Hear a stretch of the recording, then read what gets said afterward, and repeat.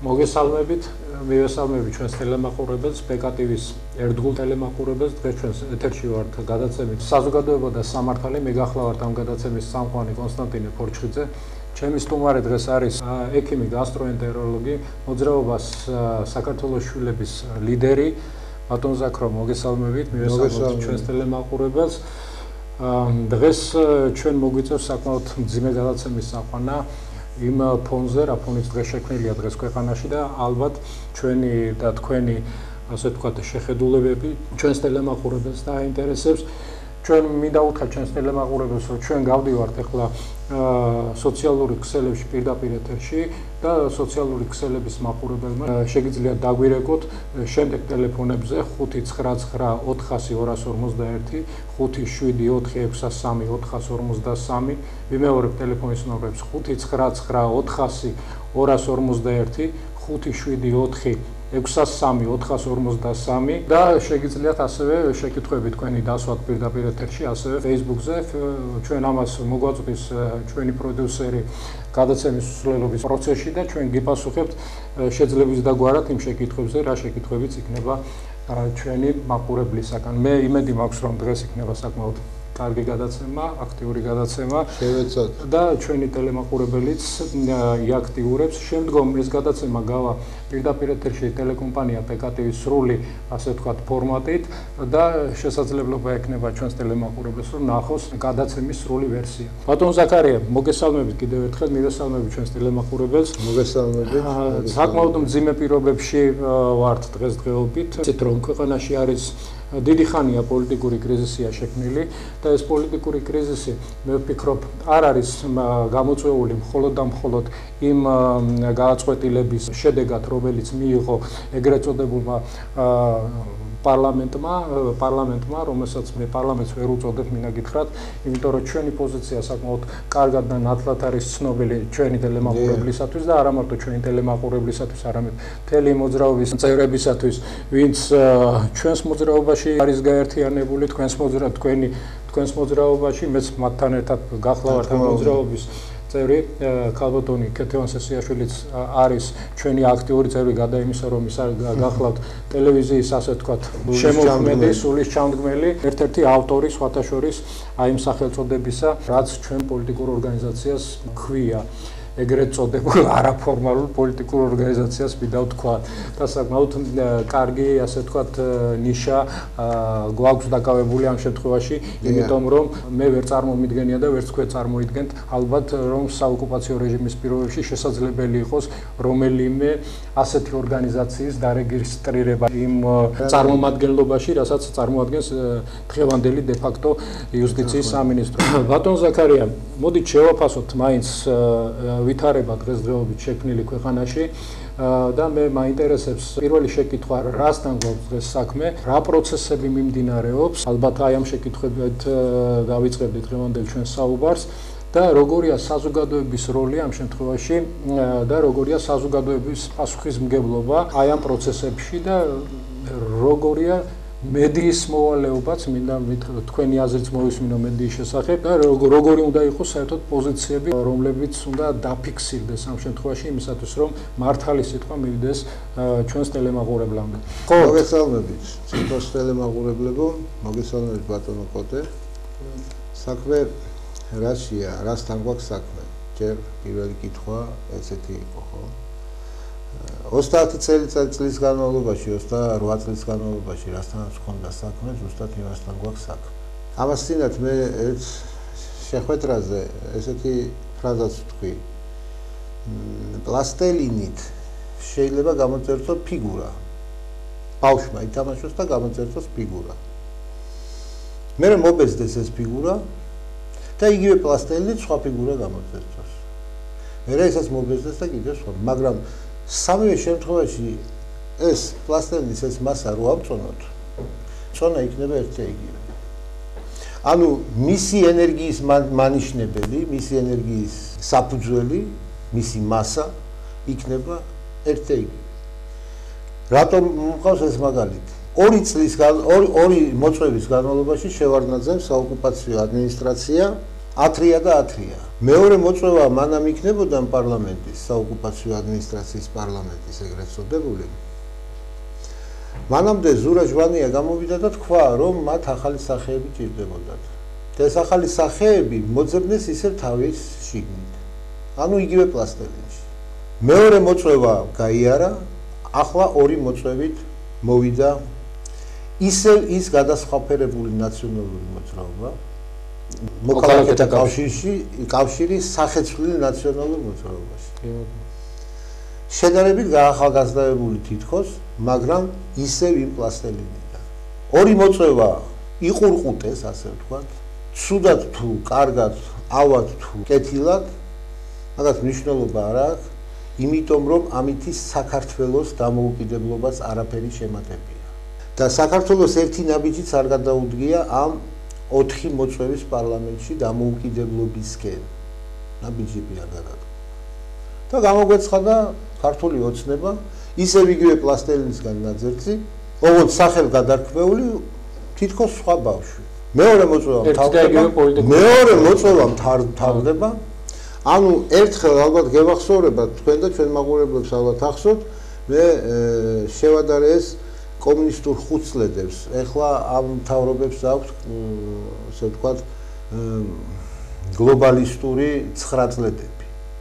ის რაც 5 წლედებში იყო გაწერილი ადრე, ეხლა 9 წლებშია გაწერილი, იმიტომ რომ 9 წლით თითო ესეთი პლასტელინის თოჯინა სხვადასხვა ფორმით, ოღონდ ერთი იგივე პლასტელინით ნაძერწი 9 წელი სადავეებთან არის. ეხლა რაც შეეხება პარლამენტს. ეს პარლამენტი არ არის. ეს არის იმიტაცია საოკუპაციო ადმინისტრაციის მიერ შექმნილი ვითომ საკანონმდებლო ორგანოს და მართული ორგანოს იმიტაცია. ეს ერთ-ერთი შტო არის საოკუპაციო ადმინისტრაციის. ესაც წინა 9 წლების პარლამენტისაც და იმის წინა 9 წლების პარლამენტსაც. ანუ ჩვენ ერთ რამეზე ვთანხმდებით, როდესაც მე მაყურებელთან ვსაუბრობ, ყოველთვის მათ ვეუბნებით, ჩვენ უნდა შევთანხმდეთ რაღაცებზე და ეს შეთანხმება უნდა დაიწყოს იქედან, რა მოხდა 1991 წლის 22 დეკემბრიდან 92 წლის 7 იანვრამდე პერიოდში. ფაქტია, რომ ხალხის მიერ არჩეული ეროვნული მთავრობა იქნა განდევნილი, დამხობილი და განდევნილი. ეროვნული მთავრობის მხარდამჭერი მოსახლეობის უმეტესობა იქნა რეპრესირებული. 1992 წლის 13 მარტის დადგენილებით უკვე დევნილობაში საქართველოს უზენაესმა საბჭომ მიიღო შეფასება ამ განვითარებული მოვლენების შესახებ, სადაც აღიარა და აღიარა კი არა, დაადასტურა, რომ ეს იყო უცხო ქვეყნების სპეცსამსახურების მიერ ორგანიზებული კრიმინალური შეიარაღებული გადატრიალება. უცხო ქვეყნის სამხედრო ძალის გამოყენებით. ეს სხვა არაფერია, თუ არა ქვეყნის დამოუკიდებლობაზე თავდასხმა, ქვეყნის დამოუკიდებლობაზე გამარჯვება მისი დამხობით და საფუძველის ჩააყრა საოკუპაციო ადმინისტრაციის. ის საოკუპაციო ადმინისტრაციაც, რომელიც შეიქმნა შევარდნაძის მეთაურობით, ანუ მოწვეული იქნა ახალი პარლამენტი, ასე ამბობდნენ, რომ თითქოს საზღვარგარეთი აძალებდა მათ, რომ რაღაცა მმართველობის ფორმა შეემუშავებინათ. ის არჩევნებიც კი საერთაშორისო კანონმდებლობით სულ არაფერი არ მომხდარიყო. კანონგარეშე ითვლება, იმიტომ რომ ზუსტად არჩევნების პერიოდში ფართო მასშტაბიანი საბრძოლო მოქმედებები მიმდინარეობდა აფხაზეთში. რა თქმა უნდა, გეთანხმებით. ქვეყანაში, სადაც მიმდინარეობს არათუ სამხედრო მოქმედებები, არამედ უბრალოდ კომენდანტის საათი მაინც არის გამოცხადებული, იმ ქვეყანაში დემოკრატიული არჩევნების ჩატარების საშუალება არ არის. ამას აცხადებს საერთაშორისო კანონმდებლობა და საერთაშორისო კანონმდებლობითვე ის არჩევნები არა ლეგიტიმურია. სხვათა შორის ბატონ ზაქარიან, მე მინდა განვავრცოთ ახლა ის, რაც თქვენ თქვით, არის ძალიან მნიშვნელოვანი და ძალიან მნიშვნელოვანია ეს ჩვენი ტელემაყურებლისათვის, იმიტომ რომ ზოგმა შეიძლება არც იცის და ეს კონფლიქტი აფხაზეთში, რომელიც ახლა თქვენ ახსენეთ, ხო? ეს მონათლო როგორც კონფლიქტი ქართველებსა და აფხაზებს შორის. არავითარ შემთხვევაში ეს იყო კონფლიქტი იმ საოკუპაციო რეჟიმის ასე მეპატრონეებთან, ვინც პრაქტიკულად დაგეგმეს საქართველოს წინააღმდეგ ის ძირგაუნთხრელი, ასე ვთქვათ, საქმიანობა, რომელსაც შედეგად მოყვა საოკუპაციო რეჟიმის გამყარება საქართველოში და ზუსტად ამ საოკუპაციო რეჟიმის პირობებში მოხდა ის, რაც მოხდა. დიახ, საოკუპაციო რეჟიმმა დაიწყო აფხაზეთში კონფლიქტი და კონფლიქტი. ეს იყო ანუ საქართველოს არ დაუწყია თავისი შიდა საქმეების მოგვარება. მე სხვა რამის თქმა მინდა, ბატონ ზაქარია, თუ მივაქცევთ ახლა ჩვენ ამას და სორანალის გავუკეთებთ, ხო, გამოჩნდება რომ რატომ იყო რო წლების განმავლობაში იძახოდნენ რომ ეს იყო არ იყო რუსეთ-საქართველოს შეიარაღებული კონფლიქტი. წლების განმავლობაში იგივე მე როგორც ვიცი წარმომადგენელი მე თვითონ ვიყავი ამ ისა რა ქვია კონფლიქტის აი ამ ომის მონაწილე, ჩვენ უბრალო რიგითი ჯარისკაცები ამას ვაფასებდით როგორც რუსეთ-საქართველოს ომს. დიახ, რა თქმა უნდა. ეს იყო რუსეთ-საქართველოს შეიარაღებული დაპირისპირება.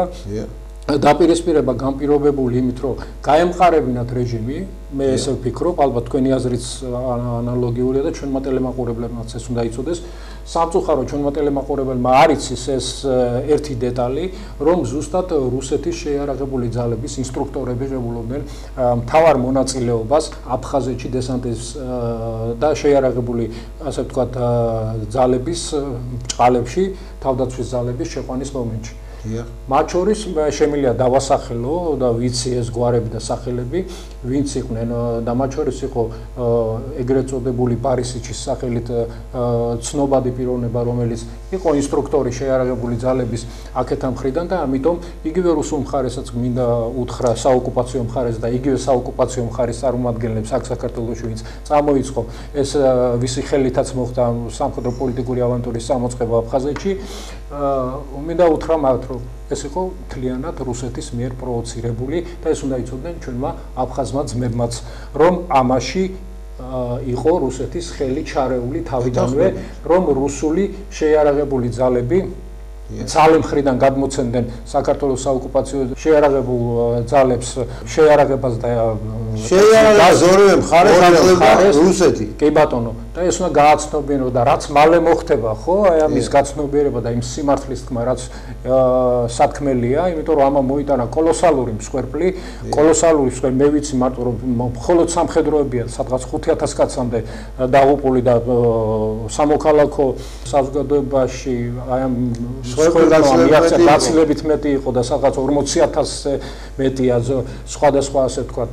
გენოციდი სხვა არაფერი არ არის. რა თქმა უნდა. აქ მოხდა არა მარტო საქართველოს მოსახლეობის ქართველების გენოციდი, აქ ზუსტად იმ მოსახლეობის გენოციდიც მოხდა, რომელ მოსახლეობასაც თითქოს და გამოუცხადეს ომი. პატარა ჩანართი გავაკეთე, მაგრამ ძალიან ვრცელი მიმოხილვა გამომივიდა და ამიტომ მოვაყოლე ეს რომ თქვენ აბსოლუტურად ზუსტი დიაგნოზი დაუსვით ახლა იმას რა ქვია ამ საოკუპაციო რეჟიმს. ბუნებრივია სხვანაირად ხო არა, მიჩვეული ვარ საერთოდ. იმიტომ რომ ექიმი ხართ პროფესიით და დიაგნოზის დასმა ზამბათი მკურნალობის ხერხებიც იცით, იმიტომ სხვანაირად ექიმიც ვერ იქნებოდით. ჩვენ შევეცადოთ ამ შემთხვევაში ჩვენი მოსაზრებები შევთავაზოთ ჩვენს ტელემაყურებელს და უთხრათ რა არის გამოსავალი აი ამ ჩიხური სიტუაციიდან, ჯერ ცლად მივოვიხილოთ და მივიდეთ იმ დასკვნამდე თუ რასთან გვაქვს საბოლოო ჯამში საქმე. ჩვენ ახალ ველოსიპედს ვერ გამოვიგონებთ, ბატონო კონსტანტინე. ჩვენ იმას ვერ შევთავაზებთ მოსახლეობას, რაც სოფლიო პოლიტიკის ისტორიაში გამოცდილი არ არის. ახალ ექსპერიმენტებს ვერ დავაყენებთ და უფლებაც არ აქვს რომ ექსპერიმენტები დავაყენოთ. და ერთი რამ ცხადია, როდესაც ქვეყანა აცნობიერებს, რომ მას მოექცნენ ცუდად, რომ მას არათუ ქვეყანა წაართვეს, ღირსებაც შეულახეს ზუსტად იმ საოკუპაციო ადმინისტრაციის არჩევნებით. ადამიანებს უთხრეს, რომ ფსევდოლეგიტიმაციას გულისხმობთ თქვენ ამ. დიახ ბატონო. და დღეს იგივე გრძელდება. დღეს ეს ამბავი და ეს აჟიოტაჟი რისთვის არის გამოწვეული? იმისთვის არის გამოწვეული როგორმე ის შეგნებული საზოგადოება, შეგნებული მოქალაქეები, რომლებიც დაახლოებით მოსახლეობის 60-65% შეადგენს, რომლებიც არჩევნებზე რეგულარულად არ დადიან. როგორმე ჩაეთრიან და შეგნებულად არ დადიან.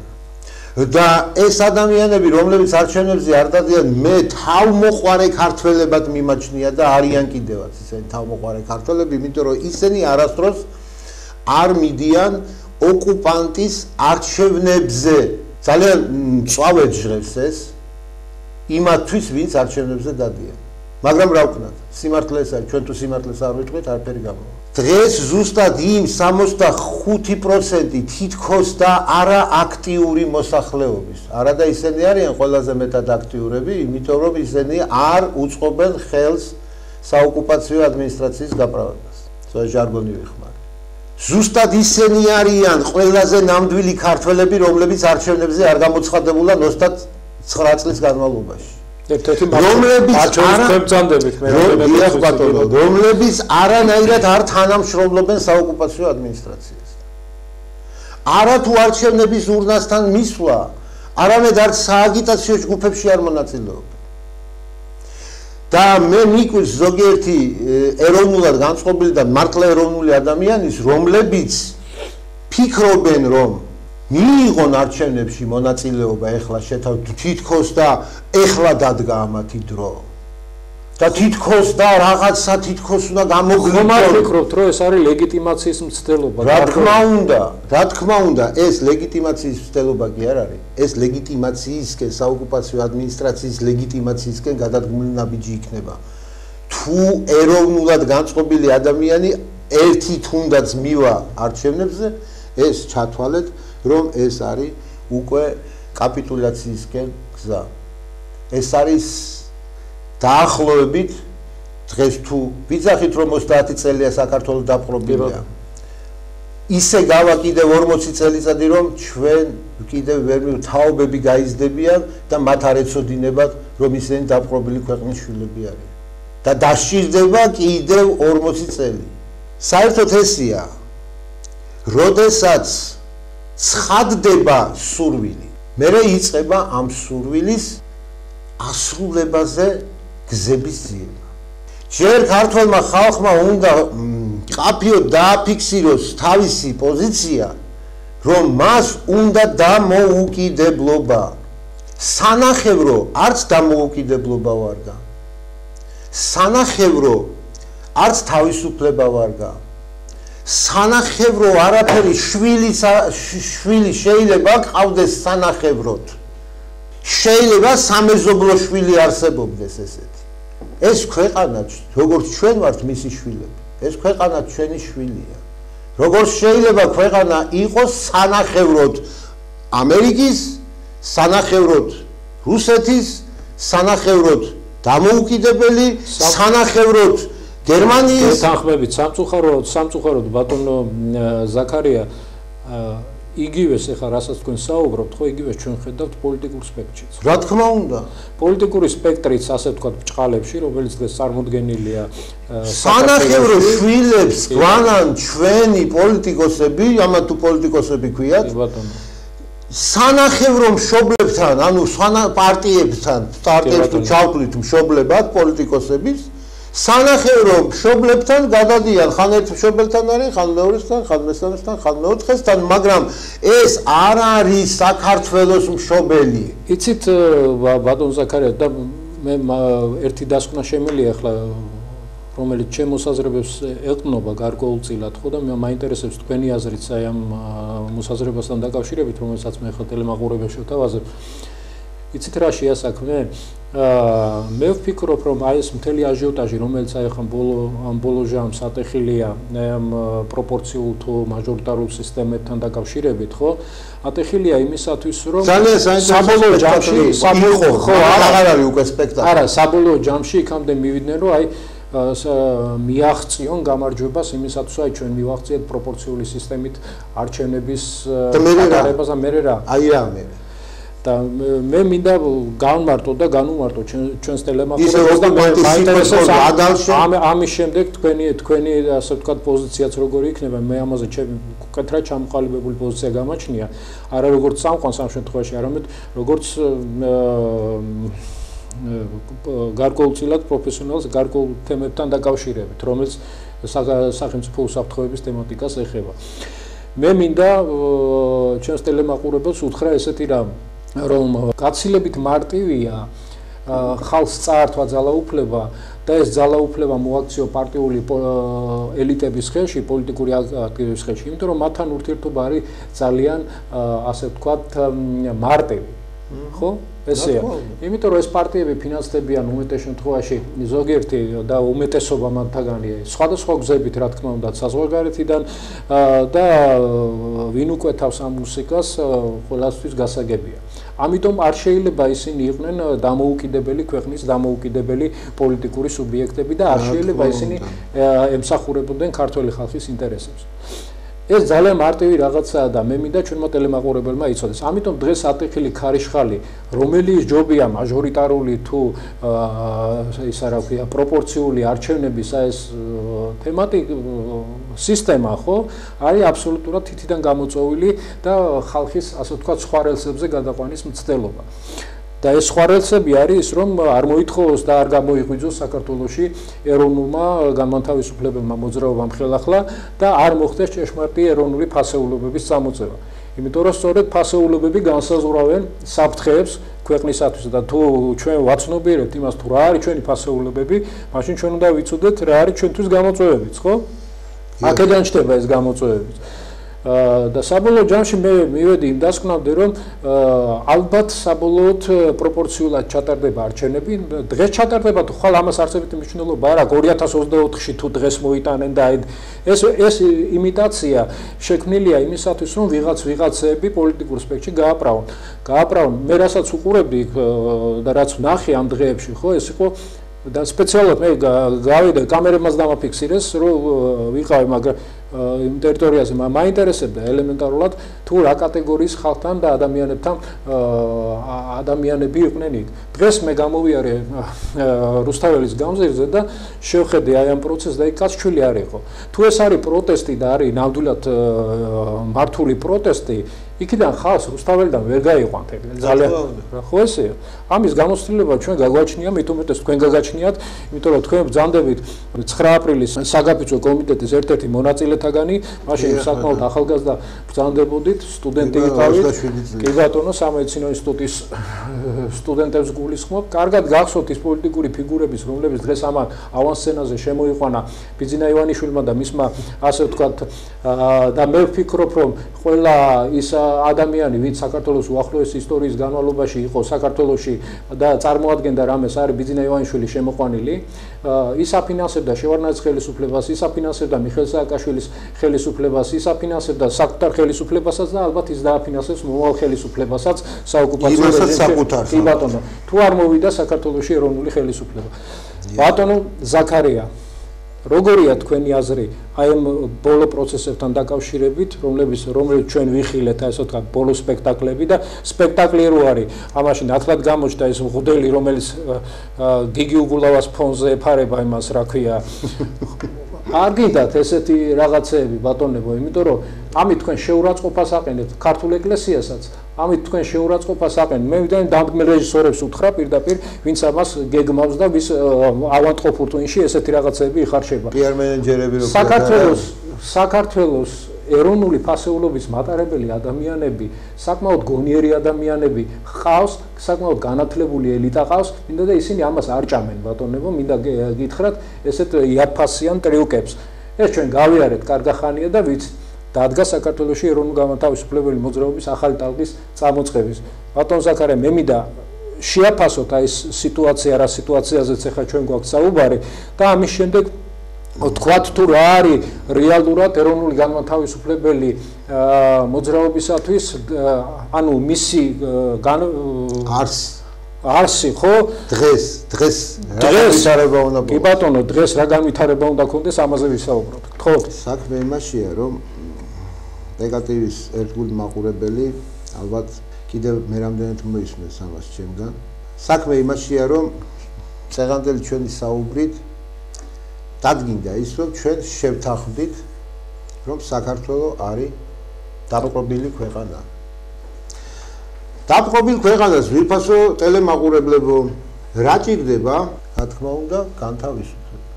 ეროვნული მოძრაობა დღიდან საქართველოს სახელმწიფოს შექმნისა 2000 წლის იქეთ კიდევ 3 საუკუნე, 23-24 საუკუნის წინ საქართველოს ეროვნული მოძრაობა იმ დღიდან მოძრაობს და დღემდე გრძელდება. მანამ იარსებებს ქართველი ხალხი, ქართველი ერი, მანამდე იქნება საქართველოს ეროვნული მოძრაობა. მაგრამ დრო და დრო საქართველოს ეროვნული მოძრაობა იძენდა სხვადასხვა თვისებებს, იმ ეპოქისთვის აუცილებელ თვისებებს.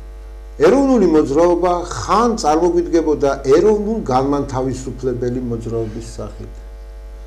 ხან წარმოგვიდგებოდა ეროვნულ აღმშენებლობითი მოძრაობის სახით. ხან წარმოგვიდგებოდა ეროვნული მოძრაობის სახით, რომელიც სრულ იდილიაში და ბედნიერებაში მიმდინარეობდა. ეროვნული შრომის მოძრაობის სახით. გულისხმობთ ალბათ თამარის ეპოქას. რა თქმა უნდა, ეს ეპოქაც ხდება. რატომაც არა, გიორგი ბრწყინვალეს დროსაც. კი ბატონო. კი ბატონო. დავით აღმაშენებლის ეპოქას, ოღონდ მის ბოლო პერიოდს უკვე, როდესაც დავით აღმაშენებელი კი არ დაიღალა ბრძოლით, უბრალოდ დამსახურებულად ისვენებდა თავისივე შექმნილ ამაყ საქართველოში. და მართავდა ამ საქართველოს. დავით აღმაშენებლის შვილი ეპოქა და შიდა საქმეებს აგვარებდნენ მხოლოდ იმიტომ, რომ გარემტერი ფაქტიურად ვეღარ ბედავდა შენ. ხო, დღეს ასე ვთქვა, მოდაშია სტრატეგია აღმაშენებლისა. დღეს სხვა შორის ძალიან ძიმედ განიცადა დავით აღმაშენებლის მეფობის პირველი ეტაპი საქართველოს. თქმა უნდა. ამას არავინ ყურადღებას არ აქცევს. ძიმედ და მტკივნეულად. ზუსტად ესია, როდესაც დაცემული დგება ის ხან თეძოზე მოიკიდებს ხელს ტკივნეულ თეძოზე, ხან ხელს გაიძელს. ეს ჩვეულებრივი მომენტია დაცემული სადგომის დროს. შეიძლება ეზარებოდეს კიდევაც სადგომა იმდენად ბევრად სტკიოდეს.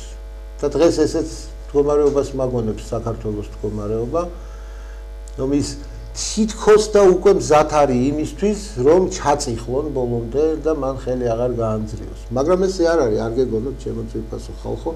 მე წეღანაც გითხარით და კიდევ გავიმეორებ, საქართველოს 65% ყავს ნამდვილი ეროვნული განწყობის, მამულიშვილური გზნობებით განწყობილი და არაპატრიოტული გზნობებით, პატრიოტისა და მამულიშვილობას შორის ძალიან დიდი განსხვავებაა. საქართველოს დღეს პატრიოტები კი არ ჭირდება, საქართველოს დღეს ჭირდება მამულიშვილები. და მამულიშვილობასა და პატრიოტის შორის განსხვავება არის მათ არსში. მამულიშვილური გრძნობა თავის თავში ატარებს ტერიტორიულ ცნებასაც, მამულის მცნებას და პატრიოტიზმი ნიშნავს მამის მიმდევრობას და არის ბერძნული სიტყვა. რაში გჭირდება ჩვენ ეს ბერძნული სიტყვა, როდესაც ჩვენ ქართული ისეთი სიტყვა გვაქვს, მისი სინონიმი კი არ არის. მას იმ სინონიმსაც აღემატება ის ასეთი ტერმინი არც ერთ ქვეყანას არ აქვს, მამულიშვილი. აბა რუსულად როგორ არის მამულიშვილი? როგორ არის? ესმით რაზეა საუბარი? აქვთ რუსებსაც, სხვა შორის სტალინმა ათშუქა ეს, ათჩიზნა ქვია. ათჩიზნა. ამიგე მამასთან დაკავშირებული ტერიტორიულ ერთეულს შეიცავს ისიც. მაგრამ პატრიოტი არ ჭირდება რა დღეს საქართველოს პატრიოტები რა. საქართველოს ჭირდება მამულიშვილები. პატრიოტიზმი ნიშნავს მამის მიმდევრობას და მამა თუ ცუდია. პატრიოტი რას ნიშნავს? ნიშნავს იმას, რომ შვილი ცუდი უნდა იყოს. ზუსტად ესეა დღესაც. კომუნისტი მამის შვილები მართავენ დღეს კომუნისტურად ისევ საქართველოს. დამთავრებულია საქმე. ნიშანდობლივი. ამიტომ მოდით პატრიოტიზმი სიტყვა საბჭოთა კავშირის დროს შემოტანილი სიტყვა, სხვათა შორის დამკვიდრებული თელს კავშირში. კი ბატონო. ზუსტად იმიტომ, რომ მრავალეროვანი ქვეყანა იყო და იქ ტერიტორიული აქცენტები არ უნდა ყოფილიყო. ბატონო ზაქარია, მე მინდა ერთი ასე ვთქვათ, ჩემს მიერ მოპოვებული ინფორმაცია მინდა ტელემაყურებელს უთხრა და ჩვენ ვისაუბრეთ ამაზე კულუარებში, სანამ გადაცემაზე შემოვიდოდით, ხო?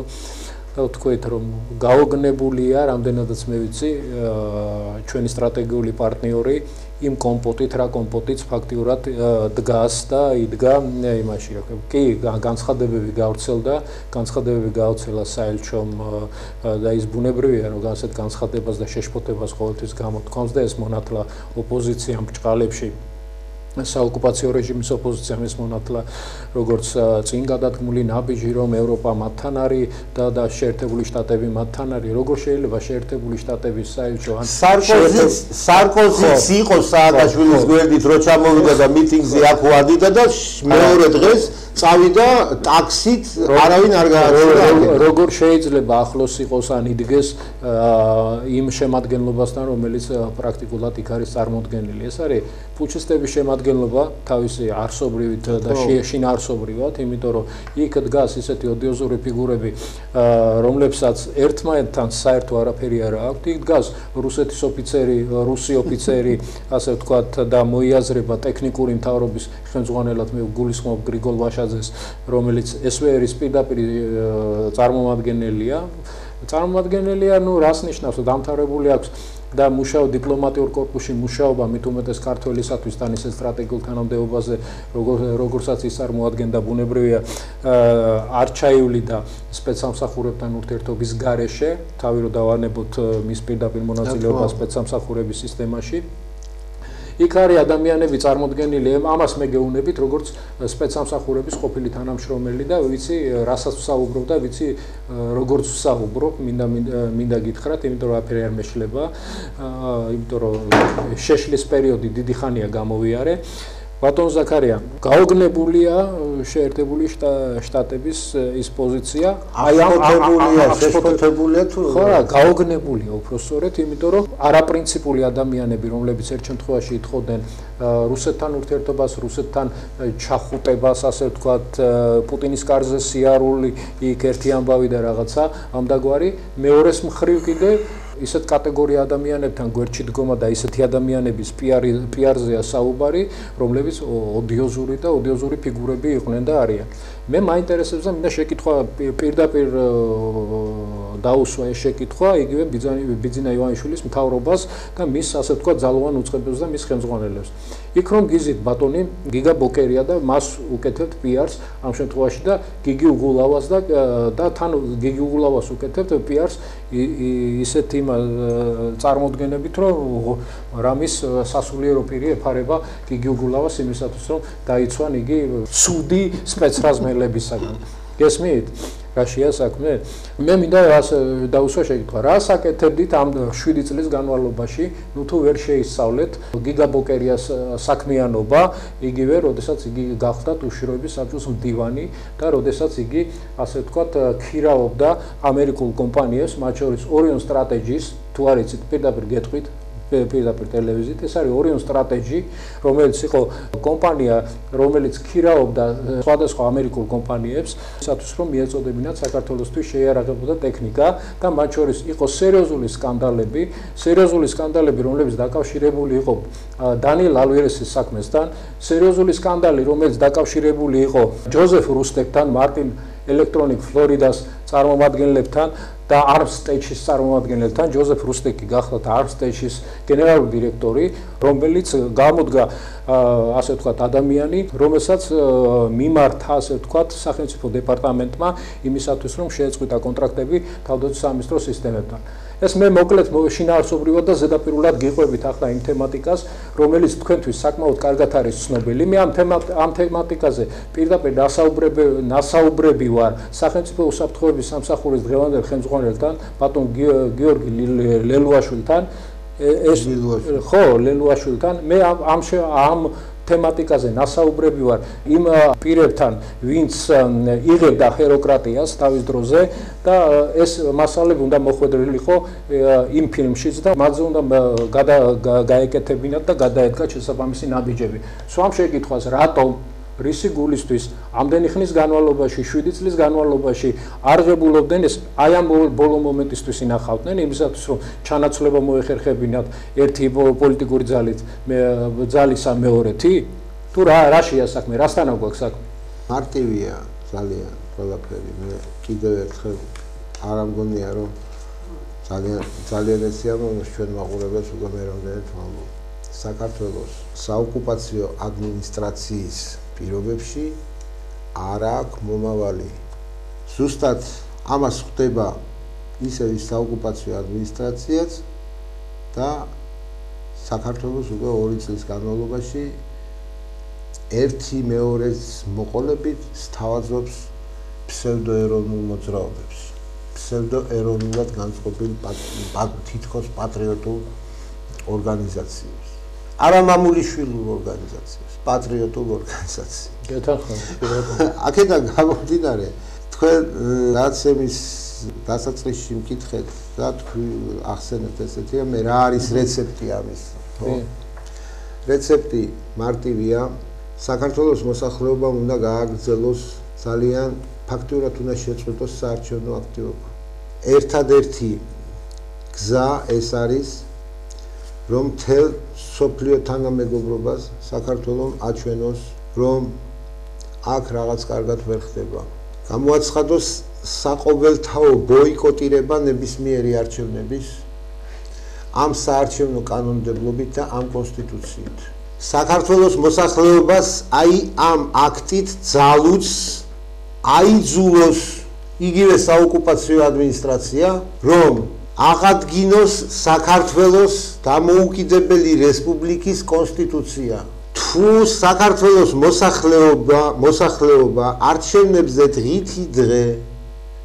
უფრო და უფრო ნაკლები ოდენობით გამოცხადდება და უბედნიერესი იქნება საქართველოს თუ 2020 წლის არჩევნებზე არც ერთი ქართველი იქ არ გამოცხადდება ეს იქნება პირდაპირ ის ზეწოლა სოფლიო თანამეგობრობაზე რომ თავისივე ნაშიერი და პირმშო საოკუპაციო თვითონ ქართული ადმინისტრაცია მისცეს დირექტივა როგორც აქამდე აძლევდა ყველაფერზე დირექტივებს მისცეს კიდევ ერთი დირექტივა და უთხრას აღადგინოს საქართველოს დემოკრატიული რესპუბლიკის კონსტიტუცია რომელიც შევარდნაზე ადგა და თვალხმიერად დღისით მზისით გამწარებულ ერს დაახია თავზე აი ის კონსტიტუცია უნდა აღდგეს იმ კონსტიტუციის ფარგლებში ლეგიტიმური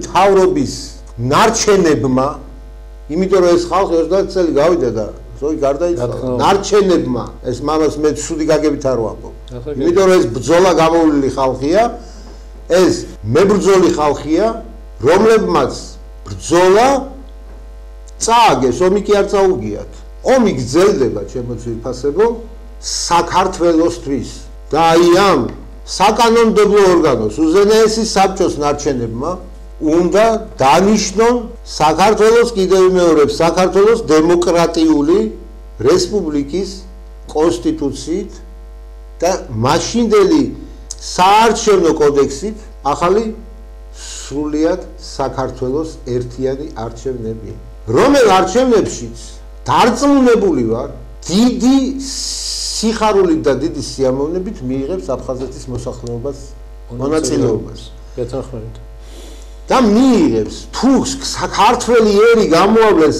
აი ესეთ პრინციპულობას მას შეურაცხყოფას ვეღარ მიაყენებენ მას ვეღარ გადაუვლიან და დღეს იმ ფილმის არ იყოს არასერიოზულ კაცში რო დღეს საქართველოზე გადიან და გამოდიან მიდიან და მოდიან და ზუსტად ის იმნაირი ხალხი როგორების დღეს არჩევნებისთვის იბრძვიან და სკამებისთვის იბრძვიან იმ საოკუპაციო ადმინისტრაციაში ვინც ხელფასებისთვის იბრძვის იმ საოკუპაციო ადმინისტრაციაში აი ესეთი ხალხი საქართველოსთვის თავდადებული მამულიშვილების გულებზე გადიან და გამოდიან სანამ ჩვენ რეკლამაზე გავალთ მე მომაწოდეს ახლა ინფორმაცია რომ საკმაოდ ბევრი მაყურებელი გვიყურებს შემოსულია ასე არ შემიძლია რომ არ წავიკითხო ახლა შემოსულია გოჩა ბახიას ეს გახლავთ ზვიად გამსახურდია ხელისუფლების ეროვნული კაცი ნამდვილად და დიდი მეომარი და დიდი მებრძოლი. უსაფრთხო უშიშროების საბჭოს დივანი იყო, დიდი მეომარი კაცი, დიდი ქართველი კაცი, მინდა ვთქვა. მე მასთან მქონდა საკმაოდ ვრცელი გადაცემა, ალბათ ჩვენი ტელემოყურებელი ამ გადაცემას სხვა კოლეგა ჩვენი ჟურნალისტია ის. ჟურნალისტიცა ძალიან სერიოზული ადამიანი. მე აგერ მომაწოდეს ინფორმაცია რომ ის არის დაკავებულია რაღაც შეთითხნილი ბრალდებით. ის დიდი ხანი იყო ემიგრაციაში და არის ჩამოსული და ალბათ შეეშინდათ მისი ხელისუფლების აქტივობის და გააქტიურების ბატონო საოკუპაციო რეჟიმი მისი გააქტიურების და სწორედ ეს გახდა ალბათ საბაბი და ჩვენ იმედს ვიტოვებთ რომ მისი ადვოკატი ჩვენ გვესტუმრება სტუდიაში და ჩვენ ჩავწერთ ალბათ გადაცემას არ ვიცი ეს მე ჩემ ფორმატში იქნება თუ ალბათ უფრო ქალბატონ ინკეთევანის ფორმატში და ალბათ სრულად იხილავს იმ პერიპეტიებს თუ რა ხდება დღეს გოჩაბახიას პიროვნების ირგვლივ და რატომ არის ის დაკავებული და დაპატიმრებული. მე მინდა ასევე აიაქვე სანამ ჩვენ გავალთ ახლა რეკლამაზე მე მინდა ასევე თქვა რომ მაყურებელი საკმაოდ ბევრ შეკითხვებს იძლევა. ახლა მე პირდაპირ ეთერში დავიწყო ამ შეკითხვების კითხვა საბოლოო ჯამში ეს ჩვენ წავიკითხოთ რომელიმე მაინც აი გოჩაბახიასთან დაკავშირებით არის კიდევ გვეუბნებიან რომ ჩვენ როდის გამოჩნდება თქვენი მოძრაობა ასე ვთქვათ აქტიური ფორმებით და ალბათ გულისხმობენ მოძრაობის ქუჩაში გამოჩენა ჩვენ ჩანვართ ბატონებო ჩანვართ ტელევიზიის ეთერით არაერთი ეთერით არა მარტო ამ ტელევიზიის ეთერით არამედ სხვა ეთერებშიც ქონდა შესაძლებლობა ბატონ ზაქარიასაც ქონდა შესაძლებლობა მეც ქონდა შესაძლებლობა რომ ქონდა ჩვენ საკმაოდ აქტიურად ვართ ამ კუთხით დაკავებული ჩვენ გეგმებს ახლა პირდაპირ არ მოვყვებით ტელევიზიით ბუნებრივია შეიძლება ზედაპირულად თქვა თუ რა როგორ და რანაირად და რას ვაპირებთ მაგრამ იმას რომ ბრძოლას ვაპირებთ და ვაპირებთ ბოლომდე და ვაპირებთ ამ ბრძოლაში ვიყოთ მართალნი და არა გარკვეული პოლიტიკური კონიუნქტურებიდან გამომდინარე და რატო ვამბობ მე ამას ახლა ზუსტად მინდა ახლა მიმართო ზუსტად აი ვითომ პროტესტის მონაწილეებს იმ ადამიანებს ვინც პარლამენტ სალჯიბეში პარლამენტის ეს რა ქვია უდევთ მანდატი და მეორე ჯიბეში საპროტესტო აქციას თავისივე თავს უტარებენ იმას რა ქვია პროტესტ ეს არის სრულიად წარმოუდგენელი რაღაცა ხდება მინდა გითხრათ ეს არის ზუსტად ეს არის დასტური იმის თუ მათ მაგალითად სურთ რომ ჭეშმარიტად პროტესტი დახიონ პარლამენტის მანდატები კი ბატონო მაგის თქვა მინდოდა ზუსტად დახიონ ჩვენ კონკრეტულიდან რომ გამოვდივედით გამოვიდით დემონსტრაციულად დავხიეთ მანდატები რამდენი დეპუტატი ბრძანდებით მაგრამ ნაციონალური მოძრაობა მთლიანად ეს რა ევროპული საქართველოს თუ რაღაც მთლიანად მაგრამ რატო დახევენ როდესაც ერმაინაშვილის პოლიტიკური მოძრაობა მთლიანად გამოდით სულ და დატოვეთ ქართული ოცნების ის ნაწილი მარტო თუ გინდათ რომ მიაღწიოთ შედეგს მაგრამ თქვენ ამის გამკეთებელი არ ახართ იმიტომ რომ ერთი ორკესტრის ერთი ვაითუმერი აღარ აირჩიონ ამაზეა ზუსტად საუბარი ამიტომ პოლიტიკური კრიზისის მიღწევას თუ ცდილობთ და თუ გინდათ რომ ეს არა დაინიშნოს ვადამდელი არჩევნები ზუსტად ეს არის გზა და აი ამ გზას გაყევით მინდა გირჩიოთ და თუ მაგდენი ის გამოცდილება არ ყოფნით და ცოდნა არ ყოფნით მაშინ საერთოდ უნდა შეეშვათ პოლიტიკას და ქართველი ხალხისთვის ჭკუაგონების არევას მინდა გითხრათ ძალიან მარტივია ეს ყველაფერი ეს ჩანს ხელის გულზე ეს არა ამ დიაგნოზს მე კი არ ვსვამ ამ დიაგნოზს სვამს ის ადამიანები ვინც ქუჩაში გაგივლით და გამოგივლით მთელი ამ დღეების განმავლობაში და მე საკმაოდ აქტიურად ვსწავლობდი მინდა გითხრათ ამჟამად რომ ჟურნალისტის რანგში ამას ყველაფერს პირადი საუბრებიდანაც საკმაოდ ბევრი ინფორმაცია მოდიოდა და ამის ნათელი დასტურია ის რომ დღეს კაცშვილი არ იყო იქ ადგილზე ეს პროტესტი არ არის ეს არის პოლიტიკური პარტიების ფსევდოპოლიტიკური პარტიების პროტესტი არა და არა მთლიანად მთელი ქართველი ხალხის პროტესტი არც მათი პროტესტი ხო არა ეს გასაგებია ნუ ყველაფერი ნუ რასთანაც გვაქვს საქმე პოზიცია ოპოზიციასთან ერთად დღეს ცდილობს დესტაბილიზაციის შემოტანას მოსახლეობაში სამოქალაქო დაპირისპირებას ცდილობს ხალხის მაგრამ ძალიან კარგად და ძალიან ჭკვიანად იქცევა საქართველოს ძირითადი მამულიშვილური ნაწილი რომლებიც არ ყვებიან იქ იცით როგორ არის აქციაზე იმართება აი ეს ბოლო 2 წელიწადია პარლამენტის წინ სულ არის კარავი გაშლილი სულ შუქიანთია სულ შიგნით გასქურაზე საჭველების სუნი ტრიალებს და იქ ცხოვრობს უკვე ხალხი გამიგეთ და ვითომ ამითი ინარჩუნებენ რაღაცა პროტესტ რის პროტესტ ვისადმი ვისადმი პროტესტ ჩემო ძვირფასებო გაიხსენეთ ჩემო კეთილო მაყურებლებო ჩემო კარგო ადამიანებო გაიხსენეთ ის პერიოდი როდესაც სააკაშვილი მიდიოდა და მოდიოდა ბიძინა ივანიშვილი ზუსტად ანალოგიურად ძალიან უპატიებელ შეცდომებს უშვებდა შეგნებულად სააკაშვილი ძალით შეყავდა ქვეყანა პოლიტიკურ კრიზისში ვითომ კრიზისში ეს კრიზისი არ არის კრიზისის დროს ის რაც მოხდა პარლამენტში იმ დღეს უმრავლესობა უნდა დაშლილიყო და პარლამენტს უნდა ეთქვა რომ კრიზისია და ჩვენ ვაცხადებთ რიგ გარეშე არჩევნებს სასწრაფოდ თვითდათხოვნა უნდა გაეკეთებინა არაერთი პოლიტიკური კრიზისი ეს არის პოლიტიკური თამაშიც არ არის ეს არ ვიცი რა. კარგი. ბატონ ზაქარია, ჩვენ ახლა მოგვიწია რეკლამის პერიოდი. ზუსტად 2 წუთში დაგებრუნდებით, ახლა გავართ რეკლამაზე და შემდეგ ალბათ ვისაუბრებთ იმ თემაზე, რომელიც საბოლოო ჯამში მეხივით და დაეცა ქართულ საზოგადოებას და მათ შორის საექიმო საზოგადოებას. არა მარტო საექიმო. ვაჟა გაფრინდაშვილთან დაკავშირებით მინდოდა თქვენთვის შეკითხვები დამესვა, ალბათ ამაზე შემდეგ მეორე ბლოკში ვისაუბროთ და კავშირებულ შემთხვევებზე, ასე ვთქვათ, ექიმთა პერსონალზე თავდასხმების გამო და ეს საკმაოდ ვრცელი თემაა ეს და რამდენად გვეყოფა ქრონომეტრაჟი მეორე ბლოკში, ამას გადაცემა გვიჩვენებს. დააგვირეკეთ ტელეფონებზე, დაგვისვით შეკითხვები, ჩვენ მზად ვართ გიპასუხოთ, მზადაა ჩვენი სტუდენტი ბატონი ზაქარია, რომ გასცეს ამომწურავი პასუხები ყველა თქვენ დასმულ შეკითხვაზე.